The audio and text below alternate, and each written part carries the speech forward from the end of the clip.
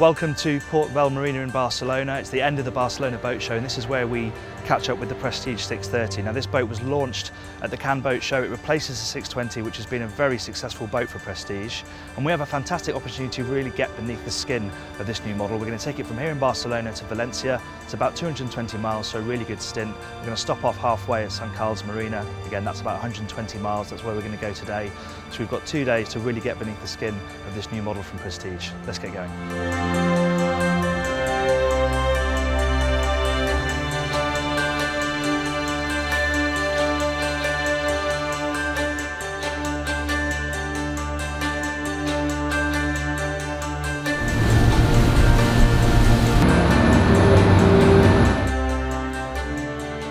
So we've just left Barcelona, we're up to speed. Don't worry, the skipper has control from the lower helm. And it's pretty benign out here, to be honest. It's nice and sunny. It's very light northwesterlies. There's a bit of residual swell coming in from storms that they had here last week, but really the 630 is taking it all in her stride. This is hull number one. It's quite a heavy boat. She's got the IPS 950s. It's the only engine option. That's twin 725 horsepower diesels. We're going on about 25 knots now and feels very comfortable indeed. Major changes over the 620. Well, the most obvious is the styling. On the outside, it's a Garoni design as well, but it falls into line with the look of the 680 and the 750. On the inside, it's a much more stylish, contemporary, up-to-date interior, cleaner lines, lighter woods, lighter fabrics. Looks really fresh down there. It also has a new hull.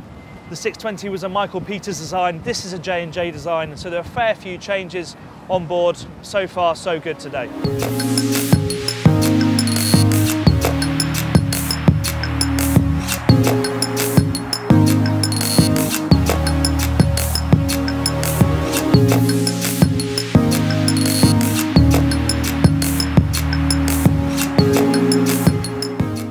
Status update, not too much has changed really. It's still a lovely calm day, beautifully smooth sea, visibility is pretty good. We've been able to see the coastline all the way along, so as a passage like this goes, it couldn't have been much better. The boat's been very impressive. Of course, it's very easy conditions, but it's very well sorted driving environment down here. I love the 3 big MFDs you have in front of you, so we've got the chart, the radar and the engine information up, really clear to see and easy to interact with. This seat is super comfortable. I've been on here for about an hour. View's excellent. You can comfortably sit 2 people up here. You can stand no problem. You've got opening windows both sides. Really well sorted driving environment. As I said, we've got the IPS 950s on here, and we're currently at full revs doing 28 knots. This hull number one is quite heavy. They overdid it a bit in the fiberglass in the construction show. This is a heavy boat. They would hope to get 30 knots flat out on further models, but at the moment we're flat out and doing about 27, 28, so 24 is a more comfortable cruising speed. So we've got about just under 20 miles to go, 45 minutes left on the water. Won't be long until we're tied up in St. Carles.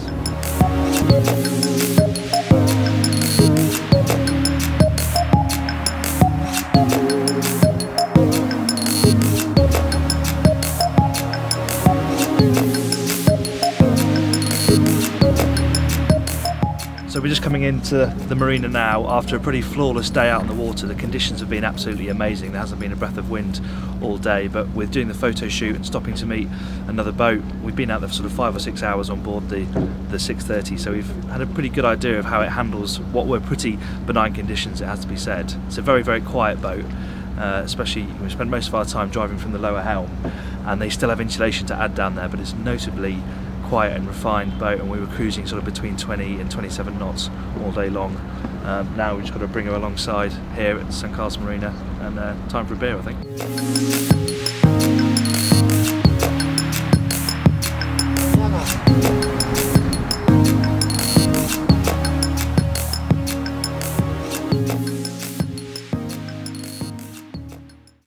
So before we get going this morning off to Valencia, let's have a quick tour around the interior of the 630. And one of the main changes is actually back here, where they've extended the galley by 20 centimetres. They've also included this window here. We're seeing this on quite a few boats now, but this boat's got it now so that you can easily open up the galley to the cockpit here. Very sociable, and obviously this door slides nice and wide as well. And then moving back in, you notice that you have full-size domestic fridge and freezer, which is going to be good to have on a boat of this size. And there's a little step up here back into the main part of the saloon where you have your socialising space. Now these big windows, these have come from the 680. You can see there's a dip here, so you've got as much light as possible coming in from either side, and they make a big difference on the inside of this boat. And as I mentioned earlier on, you have a far more contemporary feeling in here, cleaner fabrics, nice modern cabinetry. It really is a fresh vibe inside this interior compared to the 620. And then we've talked about the helm here, and you move down this companionway and you're into the guest accommodation, which includes an absolutely fabulous VIP cabin forward here. This is something that they've improved on from the 620. And once you're inside here, you shut the door, you really feel like you're in a master cabin, to be quite honest. It's very spacious. There's a huge amount of headroom. They've got hatches either side here. Of course, you have a seating area and bench right above us here, but they've put 2 big hatches either side to make sure you still get natural light. And it has a fantastic ensuite of its own as well. And then here to port, you have a twin guest cabin.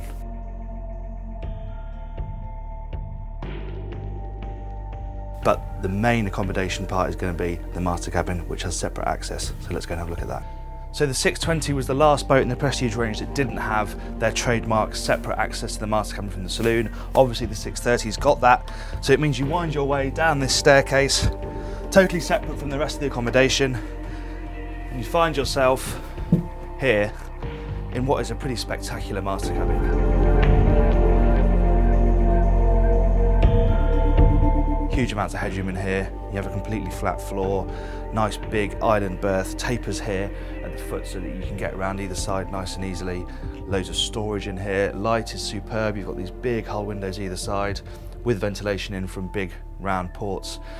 And the bathroom's pretty impressive as well. Really big and spacious. Absolutely incredible headroom in here, especially in the shower. It's about 8 foot of headroom in the shower cubicle itself. It really is a very special cabin indeed.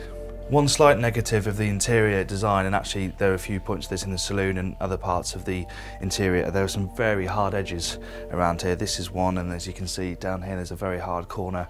Up in the saloon, in the galley, even the handhelds have quite hard corners on them, and you wouldn't want to bang yourself on them out at sea.